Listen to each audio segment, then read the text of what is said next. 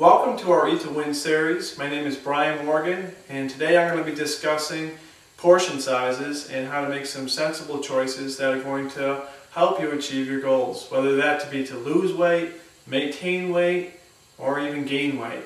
Some people say, I didn't even think of any of those choices, I just want to generally be healthy. You can see on any angle, the discussion that we're going to go through today is going to assist you.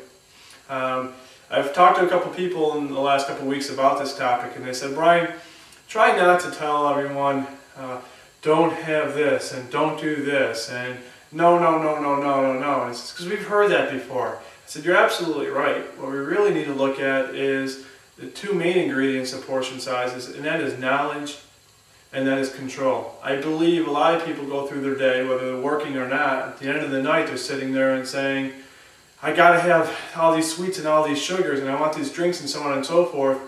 And they say, you know, Brian, and I hear this all the time, Brian, can you teach me how to have more willpower? Can you set up some different things for me so I don't have those? Should I be drinking lots of water at night? Better yet, why don't I just go to bed, because I can't control it.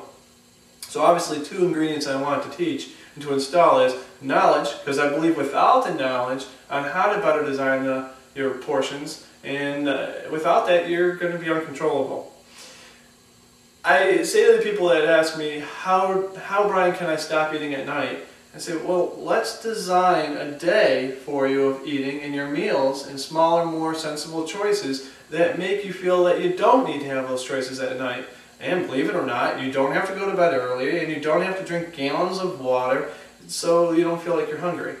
And a lot of people look at that and say, that's just amazing, and I don't believe that. And as they begin and start to work with their body and start to give their body the right amount of nutrients, realize their body says, we can do this together. And that's really what we're looking to do.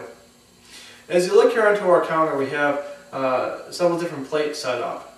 And hopefully, the first thing you can do is kind of eyeball and see that they're not huge plates the size of this counter. They're small plates. Maybe through the lens of the camera you can't see exactly what's on one of these foods on these plates, and I'm going to help you with that at the same time and give you an idea of how much is in here as well. And that's part of the equation, is to teach you that you can have a meal, whether that to be a breakfast or a snack or a lunch or dinner, and it doesn't have to be on a huge gigantic plate. We oftentimes go out to a restaurant, and if the plate is this big, we'll have to eat the entire plate, you know.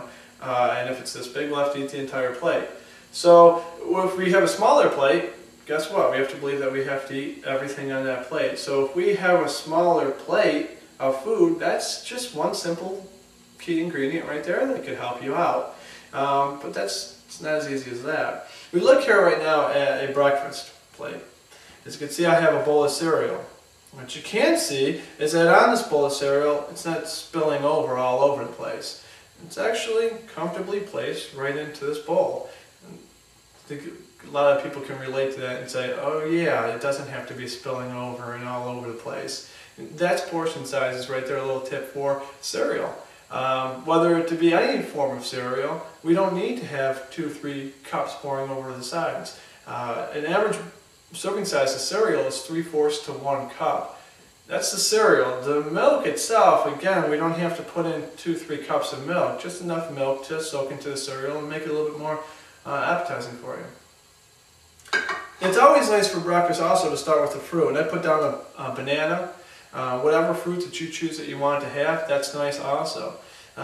Some people start off their days and they obviously have to look at how much do I need today as far as energy or as far as calories. And based on that, it also helps you with your portion sizes. For example, I eat 3,000 calories a day. So I can have this whole entire banana, which may yield about 115 to 120 calories.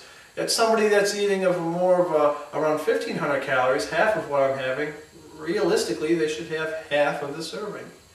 So cutting the banana in half, and then leaving the other part of the banana for another meal.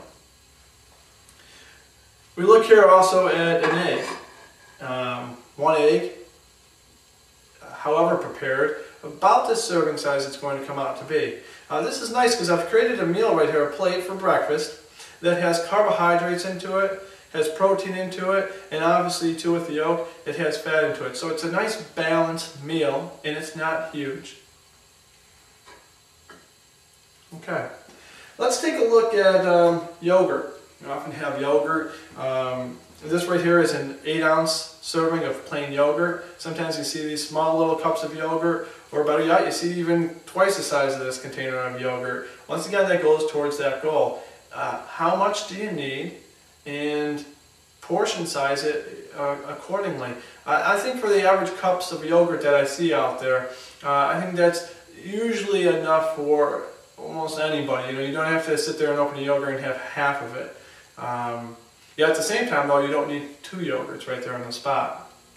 It often takes the body, depending on its food, several minutes, if not even 40 minutes, to feel the satiety coming from the meal, to feel full from the meal. So if we're sitting there and having a yogurt and eating extremely quick, we're probably going to say, what's next? So if we go a little bit slower and have smaller spoonfuls, you're going to realize that that's going to assist you in controlling the amount that you're going to put in your mouth. And that holds true as well as for breakfast.